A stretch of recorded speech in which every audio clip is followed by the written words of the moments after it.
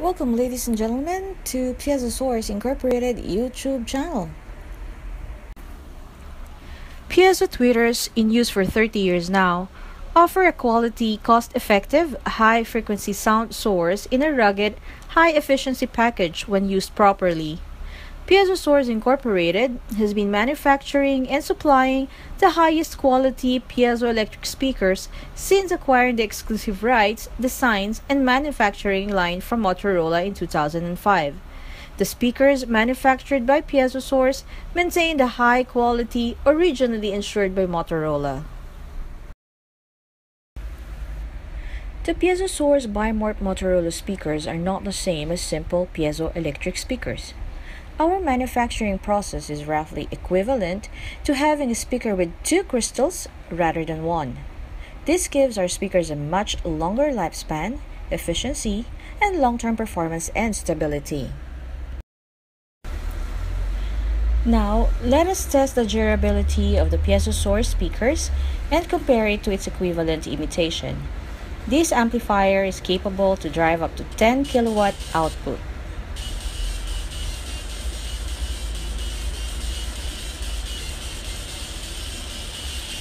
Gradually, we increase the volume until it reaches the maximum.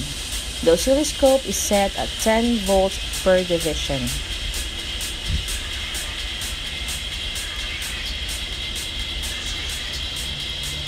At maximum volume, the scope measures 76.6 volts peak to peak. Piezo Source speakers can withstand this voltage without distortion or breakdown in the audio output.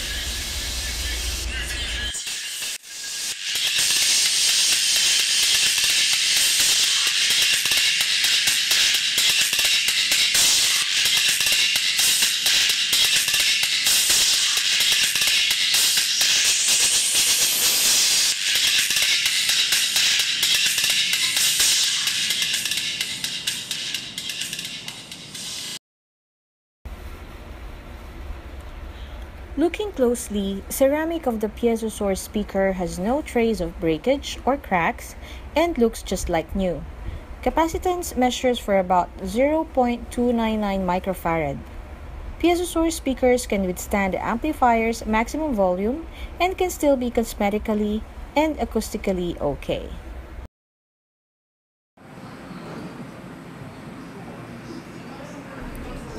This time, we will test the low-cost Imitation similarly as what we did with the Piezo Source speaker.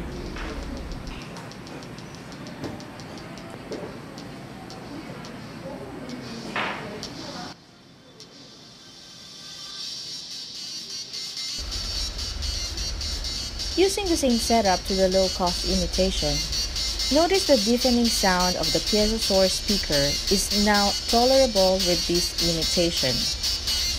The sound quality is uneven and distorted, and cracks in the audio can be heard from here and there. This low-quality output of the Imitation can withstand the amplifier's maximum voltage for around 35 seconds until it breaks down.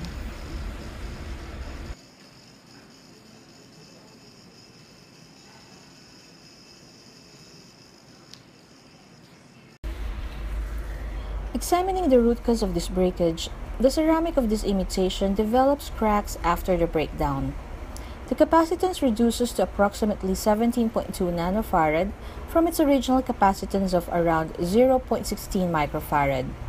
Even after attempting to revive the ceramic by repolling, there is still no output. There you have it, ladies and gentlemen.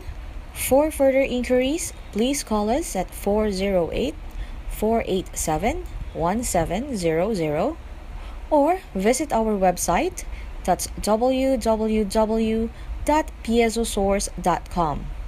And please don't forget to like our Facebook page and subscribe to our YouTube channel.